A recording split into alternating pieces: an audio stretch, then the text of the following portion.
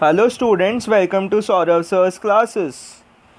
The question is, let S1 be a square of side A. Another square S2 is formed by joining the midpoints of the sides of S1. The same process is applied to S2 to form yet another square S3 and so on. Now if A1, A2, A3 are the areas and P1, P2, P3 are the perimeters of S1, S2, S3 respectively, then the ratio P1 plus P2 plus P3 and so on by A1 plus A2 plus A3 so on equals. So by the given condition in question, area of S1 is equal to A squared and perimeter of S1 is equal to 4A. Area S2 is equal to A squared by 2 and perimeter S2 is equal to 4A by root 2.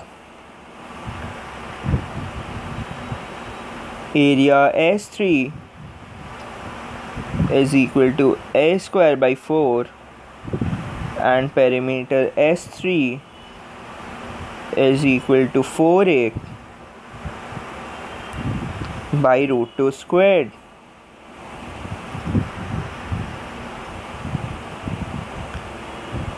So the required ratio is equal to 4A plus 4A by root 2 plus 4A by root 2 squared and so on by A square plus A squared by 2 plus A squared by 4 and so on, that is equal to 4A into 1 plus 1 by root 2 plus 1 by root 2 squared plus 1 by root 2 cube and so on by A squared into 1 plus half plus 1 by 4 plus 1 by 8 and so on, that is equal to 4A 1 by 1 minus 1 by root 2 by A squared 1 by 1 minus half.